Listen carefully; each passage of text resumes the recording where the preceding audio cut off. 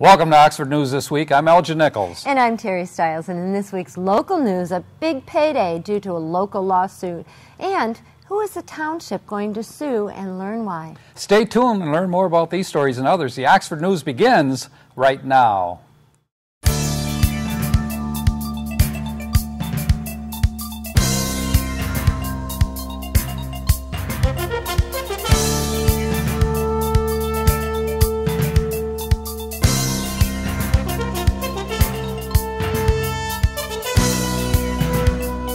Before you think about taking your eyes off the road while driving, think of this. Oxford Village Police were called to a rollover accident last week. The driver, who suffered injuries and was transported to a local hospital, had taken their eyes off the road for a matter of seconds and lost control of their vehicle.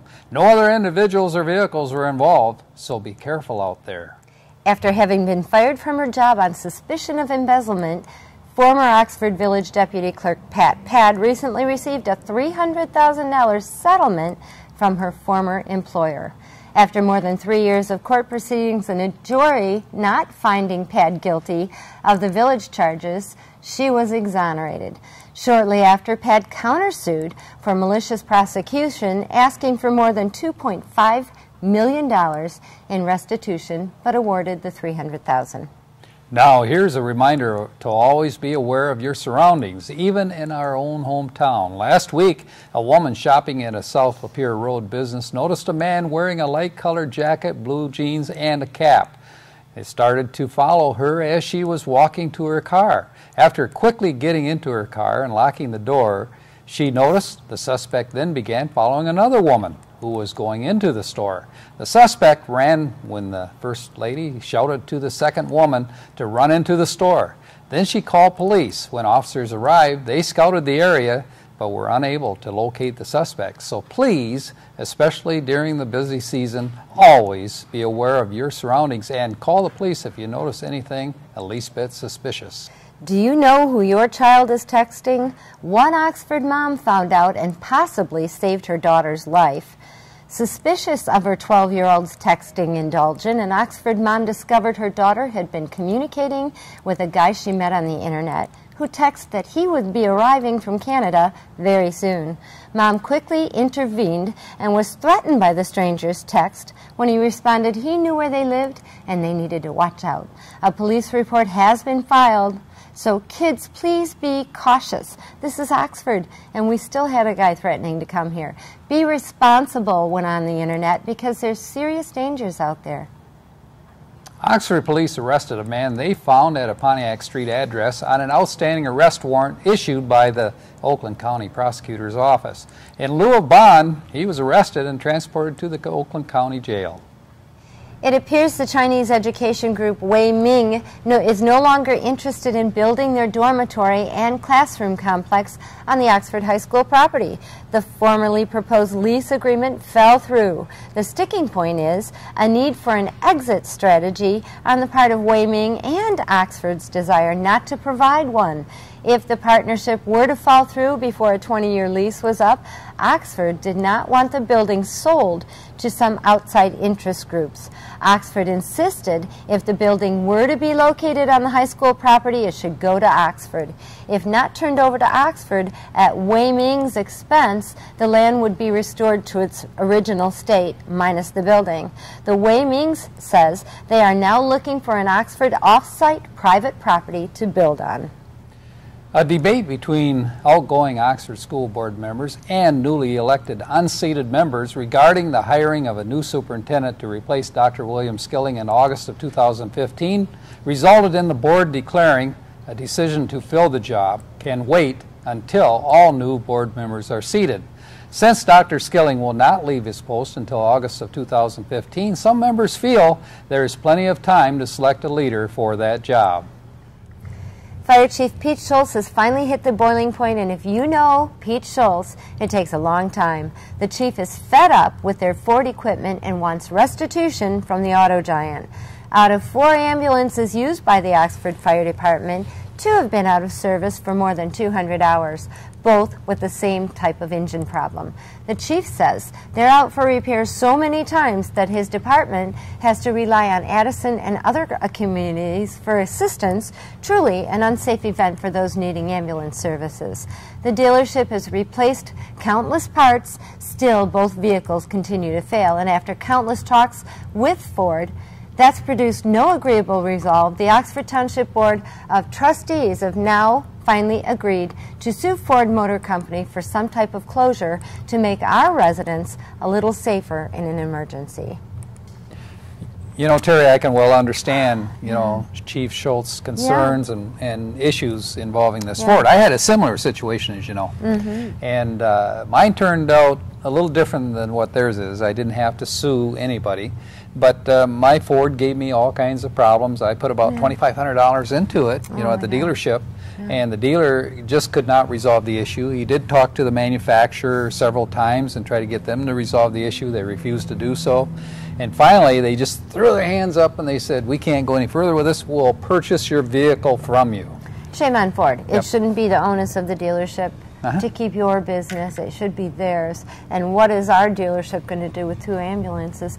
I hear here for the township board that they're going to stand behind the chief and fight this one out, because they really can't, Ford can't ignore an entire community's safety. Yeah. So good for them. I'm not behind suing anybody. I was not happy about reporting on that previous story about the village having to pay out $300,000. Litigation has cost these communities way too much, but good for them. I really appreciate it. I hope Ford, you know, does, you know, settle this issue and take care of it, you know, in a good way. Do the right thing, for heaven's sakes. Yep.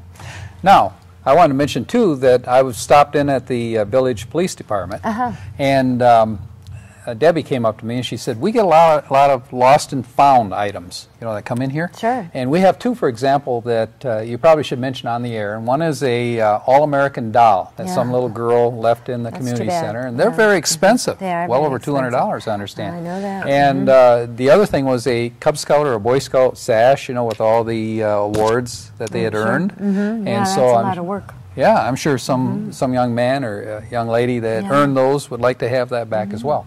Just keep in mind that if you've lost anything out there, do check with the village police, and also we have a sheriff's department down the street. I'm sure they have similar items. We'll keep an eye at both places too, and maybe continue to report on what's being found in the community and the good-hearted people that are turning them back into the lost and found. And also good for the school board. They made the right decision. I'm really glad to hear that. Oh, what did they do? The school what board happened? Decided not to follow through and the story. Oh, yes, okay, that's right. Not to follow through and hire somebody prior to them leaving as a former board member. It's nice to be a part of that decision if you're going to have to deal with that person from your 4 years forward. So. Yeah, right. And actually that decision is made by other communities, you know, in like situations. They've decided to do the same thing. Wait until the new board members come in to make those major decisions that affect the community. Good idea. Onward and upward and on to the new year. And speaking of that, you definitely have a safe holiday, everybody out there. This is our last newscast of the season. And Merry Christmas. So, thank you. Same to you. And I will say that. That's Oxford News this week. If you'd like to learn more about it, these stories and others, stop by your local store and pick up a copy of the Oxford Leader newspaper, or better yet, catch us right here at Oxford Community News. And coming up next on OCTV, tune in for Oxford Local Sports, then catch Oxford School News with John Ochins. After that, join us with Auto Talk and Science in the News with Dave Kenny. That's it for Oxford News this week. I'm Terry Stiles, and this is where your news is closer to home. And I'm Elgin Nichols. Remember, always be kind to your friends and neighbors, and thanks for watching.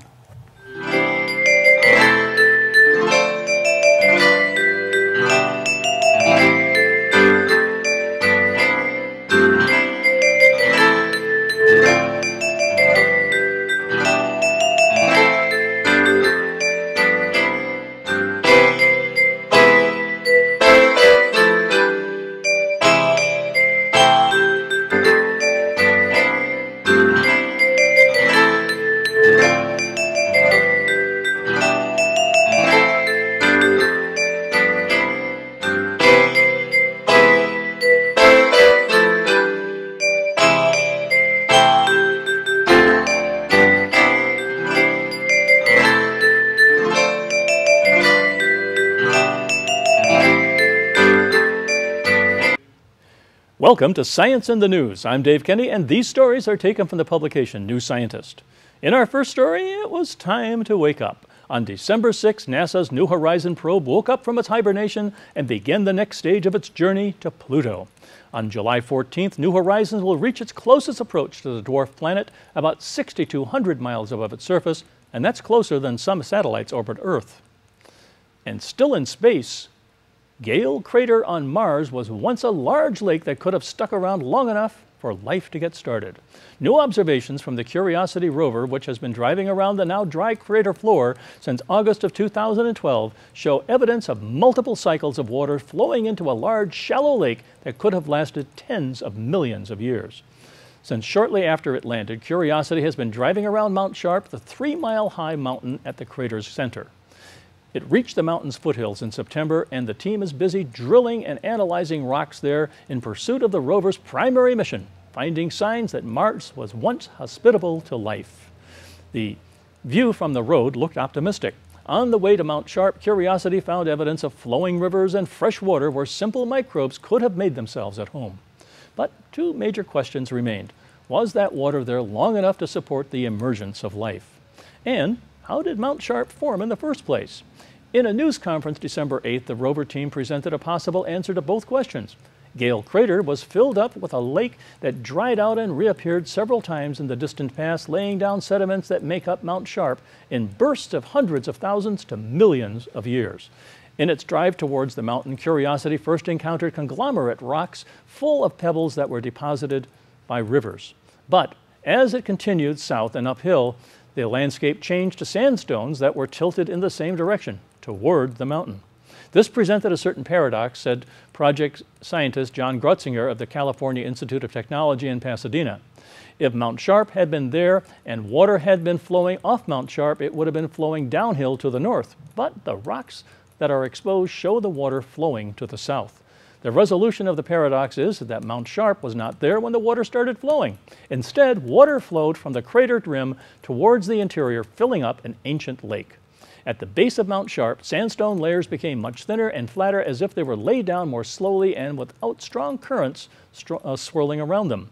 We think that's what we're seeing here, lake floor deposits, Grotzinger said. Cycles of wet and dry periods could have filled up the crater with sediment that was later eroded, leaving the mountain that remains today. And back on Earth, the seemingly inevitable collapse of the West Antarctic ice sheet and the associated sea level rise are happening faster than previously thought. Earlier this year, two papers revealed that several glaciers on the West Antarctic ice sheet seem to be on an unstoppable retreat into the sea and will collapse completely in the next 200 to 1,000 years, raising sea levels by about 24 inches.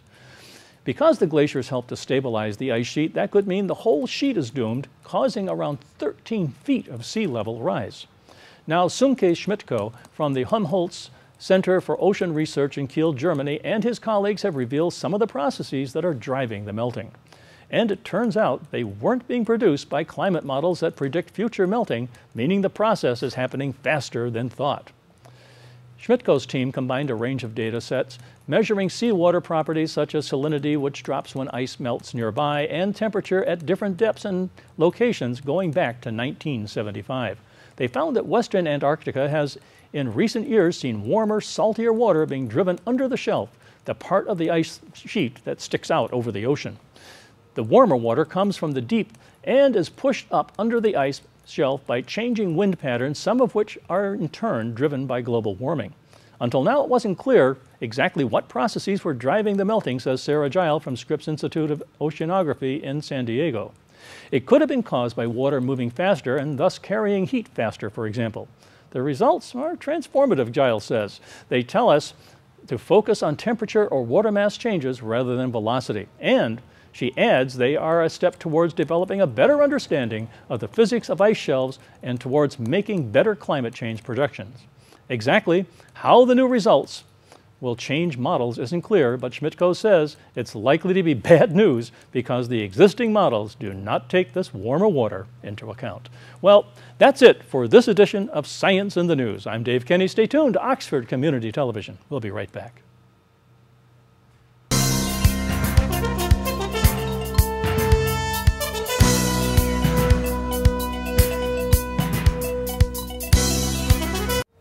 Hi there. My name is Kathy Ritter and I represent the American Red Cross in the Oxford and Lake Orion area.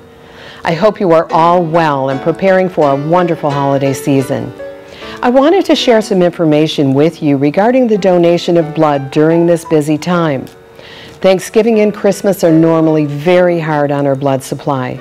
The main reason is that so many of us are busy with festivities that we just don't make the time to donate blood. Well, I'm here to ask you to please don't forget about donating blood during the holidays. It would be great to say that illness will wait until the holidays are over, but that's just not the case. There are still many people who are waiting to receive life-saving blood. So why not give the gift of life this holiday? It's the best gift you can give and the best gift to receive. Take a look at all the blood drives in the month of December. Everyone who comes to donate will receive a $10 honey baked ham coupon as a thank you for all that you do. Choose a drive that works best for you and make an appointment.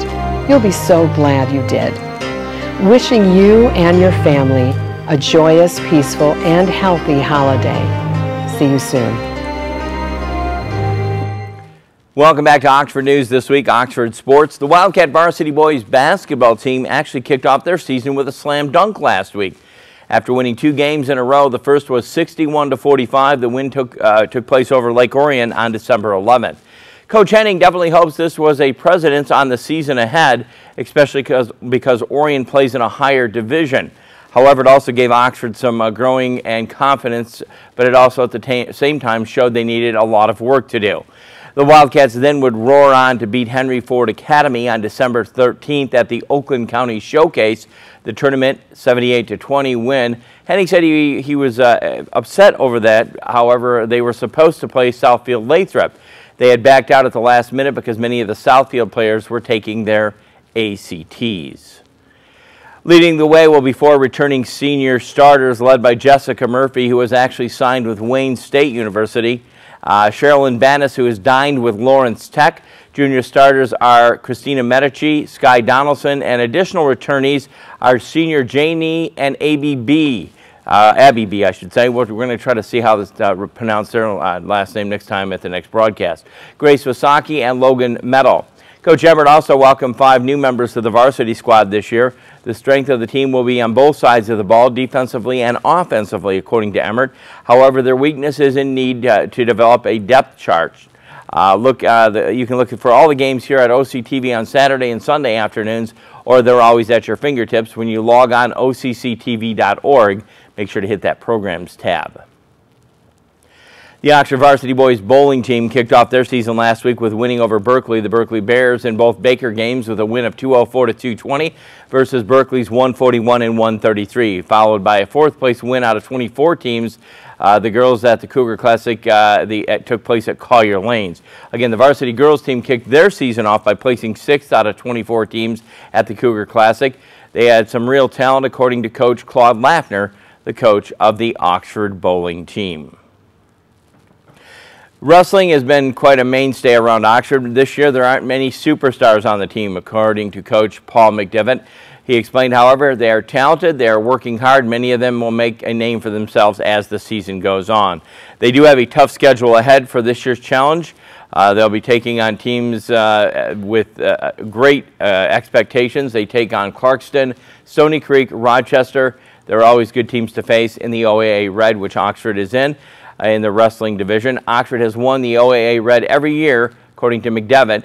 Our goal is to continue with the trend to win another OAA championship this season. The first overall goal of the season is to actually, though, have fun and be the best they can be. Also new to the coaching staff this year, former 2-time MHSAA state champion who hails from Lapeer West. We're talking about the new coach, James Kish. It was Danny Caton and Ryan Genord show this past Saturday night at Troy Sports Center. If you don't know their names, well, that's because they play for the Notre Dame prep team. The duo accounted for 4 goals of the Irish's 4-0 win over the Avondale-Oxford United hockey team.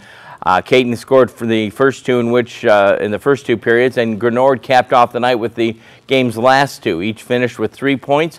Daniel Mervar stopped 17 of 18 shots he faced on goal for Notre Dame prep. Jack Demevsky, the 2 assists. Brenton Brock scored the only lone goal for the Avondale-Oxford hookup. Oxford's hockey team now is doing as well as they should. They're 0-7-1 on the season. They can only hope to go up. It's a little bit of a darker place around Oxford as we all kind of hang our heads low going into the holiday season. Andy Vascassino. His smile, though, did brighten it up.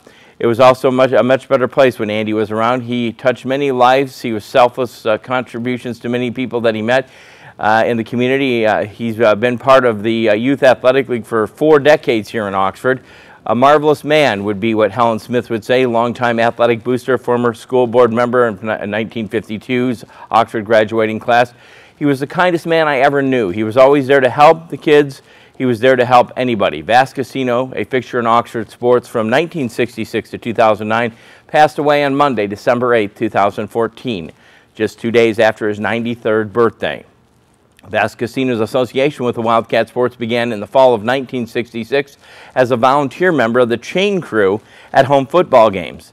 Over the next 43 years, he did everything, literally everything. Vascassino was the football team's equipment manager, responsible for repairing equipment and transporting it in and on to the games. He was also helped to take equipment down for volleyball matches, basketball games, wrestling meets, at track meets as well. He served as a judge for the pole vault. Many Wildcat fans will remember Vascassino as a smiling, friendly gentleman who was at the gate of the door taking tickets or stamping your hand at athletic events. He just wanted to be part of something that was good and solid. It made him feel good and solid because he was all part of it. Coach Bud Rowley said Vascassino was Rowley's right-hand man. Rowley said he hit it off with Vascassino immediately back in July of 1973 when Vascassino was the second person Bud Rowley actually met after he was hired by the Oxford District to be a teacher and junior varsity football coach. In September 2010, a story ran about Bud Rowley. Vascassino praised Bud. Also in 2008, the Wildcat Athletic Booster presented Vascassino with a varsity jacket. But the ultimate honor came back in 2010 when he became a charter member of the Oxford High School Athletic Hall of Fame. Beyond this involvement with the athletic department, Vascassino was a sort of a guy that would you'd naturally gravitate towards. He was also referring Vascassino's service during the World War II. He was part of the U.S. Army Signal Corps and was one of the brave troops who stormed the beach at Normandy June 6, 1945, a date that everyone would know as D-Day. Vascassino, who was a native of Detroit, 1938 graduate of Denby High School, worked at Fisher Body in Pontiac. He married Judy Valentine in Oxford on July of 1964 at Emmanuel Congregational Church and soon began working as a custodian at the Oxford schools. He spent more than 20 years with the district, retired as a head custodian in the 1980s. He lived in Lakeville for 32 years. Once again, our thoughts with that family, and our heads are a bit down, and Andy was always there at all the games. You always saw him on the sidelines. I think we're going to probably be doing a story in the future more about his life. Maybe beyond my life. Check it out. Anyways, that's going to wrap it for sports. I hope you have a Merry Christmas. Always look at OCCTV.org for programs that we have for sports or any of our shows. OCTV Saturdays and Sundays are reserved for sports 1 to 6. Hope you have a Merry Christmas. On behalf of Oxford News This Week in Oxford Sports, I'm Jamie Hughes. Take care. I would love to have all the local World War II veterans on my life. Just think about it. These folks were born around World War I, grew up during the Depression and Prohibition, and then went to fight for us in Europe and Japan. What great stories they could share, what examples they are, what inspirations. Some of them and others are coming up on my life Monday through Friday at 10 a.m. and 5 p.m., Saturdays at 10 a.m. If you have any suggestions, please call us at the station. We'd love to hear from you. This is John Ochins. Join us on Oxford Community Television, keeping it local.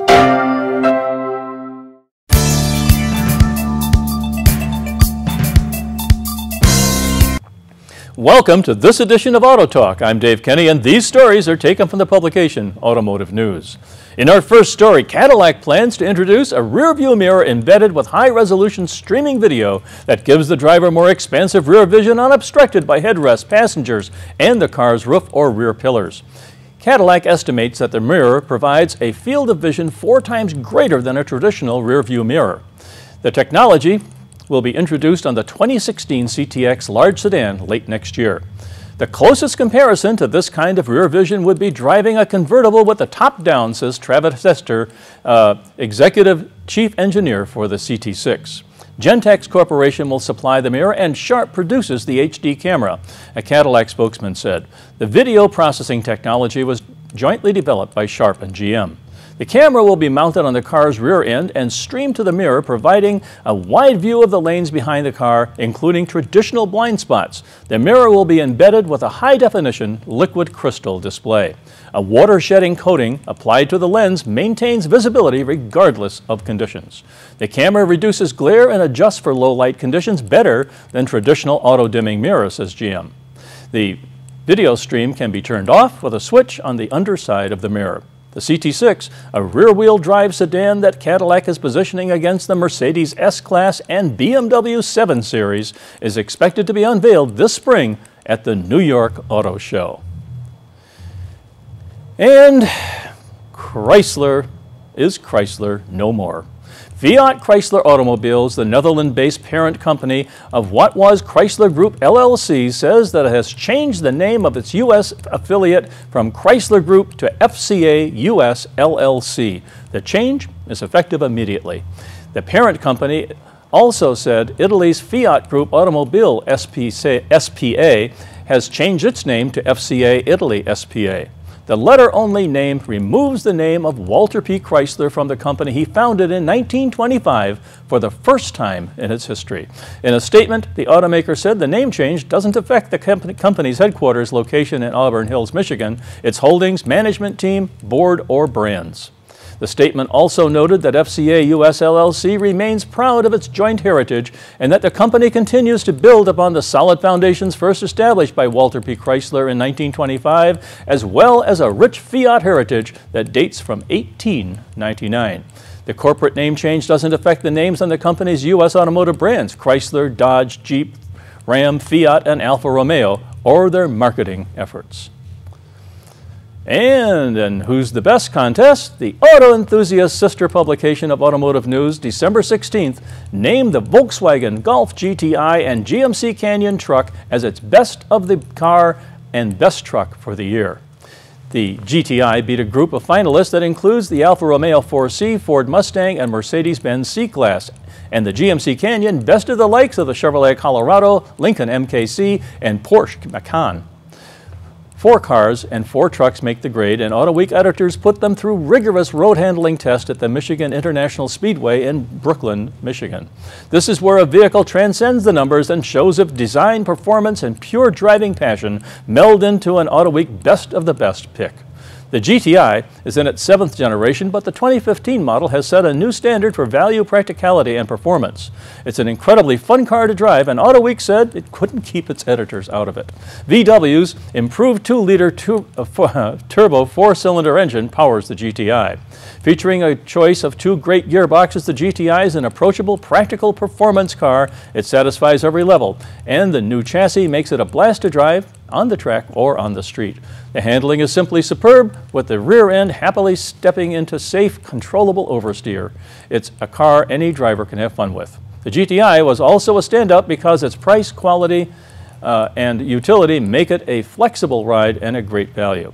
The GMC Canyon offers something many thought they'd never see again, a smaller pickup big on utility, usability, and refinement. It has just over a 1,600-pound payload and a 7,000-pound of towing ability, making it practical for most work sites, though it's quiet and comfortable enough to please commuters.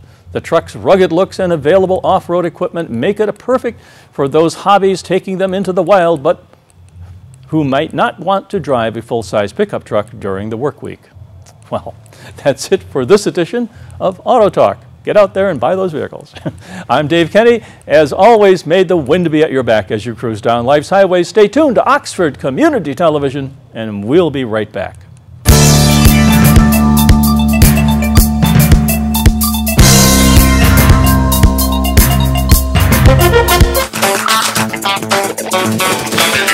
Whether it's an upcoming musical in the Fine Arts Center, a World's Robotics Competition, a new program for preschoolers, or a new superintendent, if it concerns our schools, we'll have it on Schooling Around. This is John Oceans. Join us Mondays through Fridays at 4:30 and 10 p.m., part of Oxford Community Television's Keeping It Local.